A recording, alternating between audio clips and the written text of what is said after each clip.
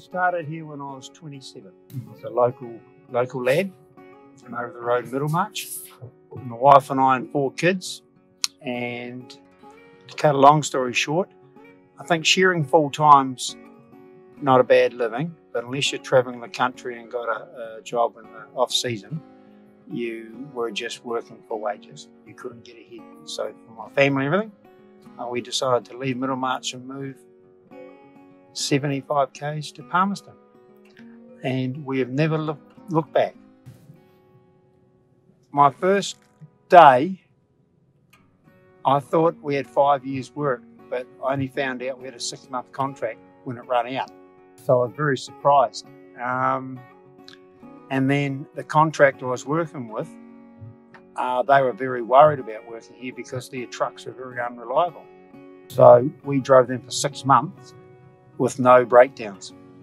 And hence they got the next 4.5-year, 5-year contract. And that was one of my best memories of actually helping them get a start at Macraes Gold Mine. My proudest moment, if someone had asked me that now, is over all the years and during different jobs on this site, is when I left and went overseas to a very, very hard country to work in.